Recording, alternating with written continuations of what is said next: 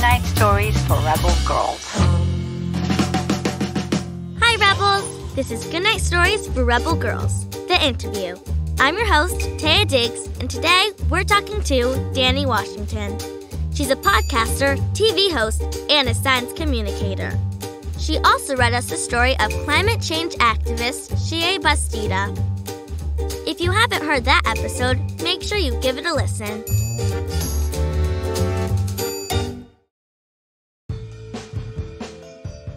Okay, Danni, can you introduce yourself to our listeners? Hey, I'm Danni Washington. I am a science communicator, TV host, and I'm also the host of a brand new podcast called The Genius Generation. Oh, cool!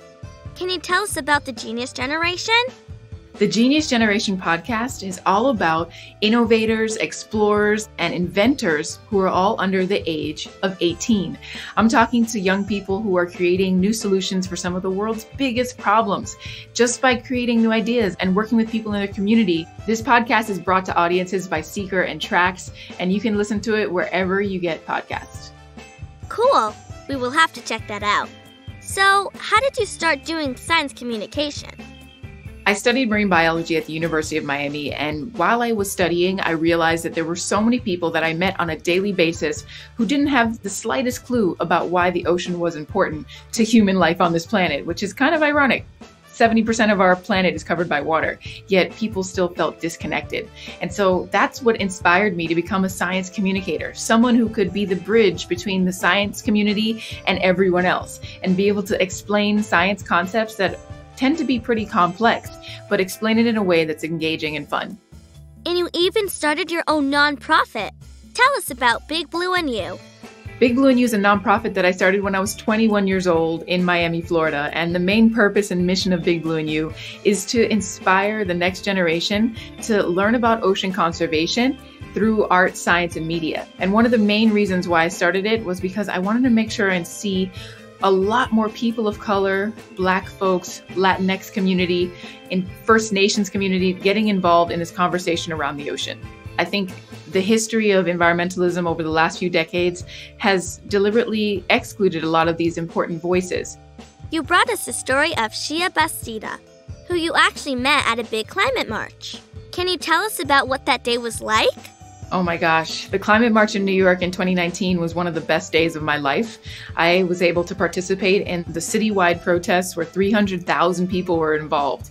The march ended with a rally, and I remember going there and then meeting a lot of the organizers that were involved. And it was the most exhilarating moment that I've ever experienced in environmentalism and fighting back against climate change. And she and I actually met the following day in person because it was absolute craziness during the march.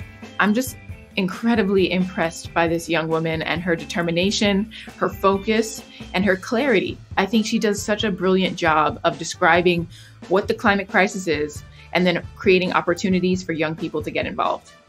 Both you and Shea got involved in environmental issues at a young age. How can other kids get involved? The ways that kids can get involved right now in the environmental movement is to think about the issues that are specifically impacting your own community. Think of a 10-mile radius around your house. What are the things that are challenging? Do you need more trees planted in your neighborhood? Is there a waste management issue? Anything. You don't have to do it all. I know it can be really easy to get overwhelmed because the climate crisis is a huge issue with so many different facets. But if we all decide as individuals to take on at least one of those issues and then work together with those around us to create solutions, I believe that we really can tackle the climate crisis head on. That's really inspiring. So if you could go back and give yourself a piece of advice from when you were a kid, what would you say? The advice I would give myself as a kid would be to go for it. Just take action, use what you have, and start where you are. A lot of times we think that we need certain skill sets or we need certain tools or maybe more money to do what we dream of doing. Of course, nothing happens overnight, but I think it's important to remember that you have to look at things around you that you already have available. Sounds like great advice. Okay, last question. Danni, what makes you a rebel girl? What makes me a rebel girl is my tenacity. I will keep going until there are no other options, and I try my best to maintain energy so that I can inspire others to do the same. If it was easy to solve the climate crisis, we would have solved it already. We've got a lot of work to do, and we need everyone involved. And we need different skill sets and talents. So being a rebel girl really means taking that leap of faith and using your willpower, your determination, and your tenacity to get to wherever you dream of going. Thank you, Danni. And thank you for listening. Remember, if you like the show, leave a review on Apple Podcasts or wherever you listen, and share it with all of your friends. Catch you next time. Stay rebel.